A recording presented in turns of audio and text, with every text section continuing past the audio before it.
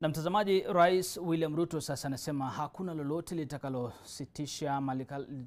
litakalositisha mikakati yake ya kuweka mpango wa akiba katika hazina ya NSSF. Kwa mujibu wa Ruto, serikali itaangalia kwa makini uamuzi wa mahakama uliotupilia mbali sheria ya mwaka 2013 iliyonuia kuongeza mchango wa fedha kwa NSSF ili kurekebisha yaliyofanyika kisha kurejesha mapendekezo hayo bunge ili kuhakikisha yametekelezwa. Rais Ruto anataka mchango wa fedha kwa hazina hiyo kwa kila mfanyakazi kuongezwa na kufika shilingi 2,000 kutoka shilingi 200. Kennedy Murithi sasa anataarifu kwa kina. Rais William Ruto kwa mara nyingine amejitokeza kutetea kauli yake ya kutaka ongezeko la fedha kwa hazina ya NSSF, akisisitiza ndio njia ya kipekee ya kufanikisha utamaduni wa kuweka akiba miongoni mwa Wakenya.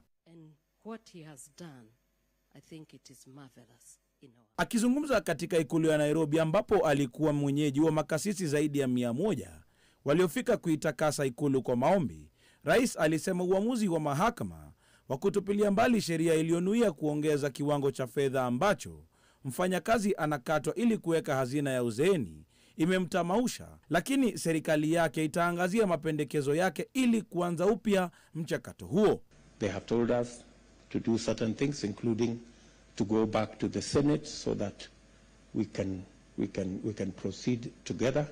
That we are going to do because savings is a must. Miongoni mwa sababu zilizotolewa na mahakama katika uamuzi wa kutupilia mbali sheria hiyo ya mwaka 2013 ni kutohusishwa kwa bunge la Seneti, licha ya kuwa kiungo muhimu katika uamuzi, kwani ni swala ambalo linahusu county. I am very clear, I am very keen, and I'm sure we will be working with our members of parliament and members of Senate, National Assembly, so that we can provide the framework for Kenya to save. Ruto katika kushikilia msimamo wake wa kuweka akiba anasema mpango uliopo kwa sasa haumsaidii yeyote na hakuna chochote mfanyikazi anachokipata baada ya kustaafu. Everybody who works today in Kenya saves only 200 shillings every month. How much? Not 2,000. Even those who earn 500, 600, 1 million shillings, they save 200 shillings. And somebody has gone to say it should stay like that. That is not what savings is all about. Ruto anaamini akiba ni wenzo pekee utakaoliondoa taifa kwenye lindi la madeni ya kitaifa. Those who are employed, their employers should also match their savings. And those who are not employed, the government of Kenya will save with them. Ni kauli inayopigwa jeki na katibu mkuu wa KOTU Francis Atwoli, ambaye anairai bodi ya NSSF kutokata rufaa kwa uamuzi wa mahakama.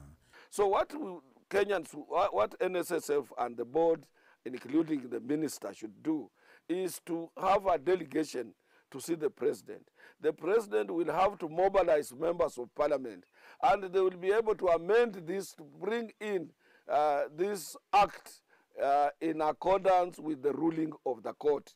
Kadhalika, Atwoli anasema itakuwa vyema iwapo fedha zitaongezwa, akisema rais na wafanyikazi wanastahili kuwa na msimamo mmoja katika swala hili, kwani wakunufaika ni wafanyikazi wote.